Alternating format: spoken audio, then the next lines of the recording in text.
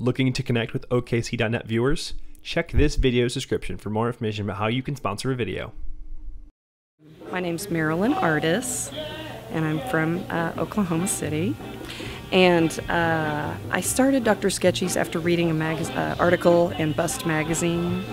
And I just thought, this sounds like so much fun. I have to bring this to Oklahoma City. Dr. Sketchy's Anti-Art School started in Brooklyn, New York 6 years ago. And our branch here in Oklahoma City started 4 years ago. So we're pretty, we've been around for quite a while. And it's a cabaret life drawing class. It's Dr. Sketchy's philosophy is providing a fun place for people to come socialize and draw and be creative together, and to hopefully provide a time for people to network also, maybe create projects together, but just have a good time, have a cocktail, draw a model in a beautiful costume, have a great dinner. So it's just a great environment.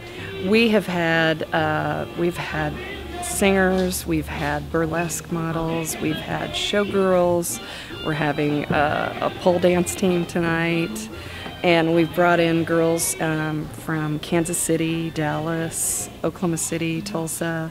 So we've had people from all over the region come and model for us. One of the things we love to do at Dr. Sketchy's is have contests, and those help us establish that this isn't your uptight art school life drawing class where someone's going to slap your hand, if you're not shading the figure just right. So we really try to, in the first group of poses, have a real whimsical contest where we make people get up and interact with each other and do something goofy like share a drawing together, or we've had them hula hoop and draw, we've had them draw while in a conga line. We've done all kinds of really wacky stuff, and sometimes we'll give them restraints, like you can only draw with straight lines, or you can only draw in circles, or you have to draw on this post-it note that's teeny tiny, which is one thing we're going to do tonight. But we challenge them sometimes with maybe some unusual techniques, and they sometimes take it to their work as well.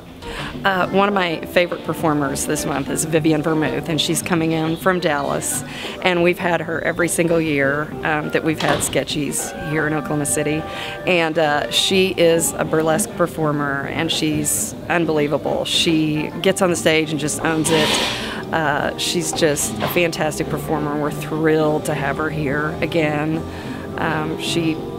Her costumes are just fabulously outrageous, and her performances are wild. I saw recently on Facebook that she did Animal, the Muppet character, with the crazy. She did a burlesque routine as Animal, and it was just, she had all these feathers, and it was just the wildest thing. It really is, what Vivian does is really performance art. I mean, it's just spectacular. It's not like the burlesque of the 1950s. I mean, it really is this spectacle of performance art that she owns and controls, and is just a beautiful thing. She's being very mysterious, so I'm not real sure what she's got cooked up. So she keeps kind of holding out on me right now, but I know that what Vivian brings is just going to be, it's going to knock everybody's socks off. It's going to be great.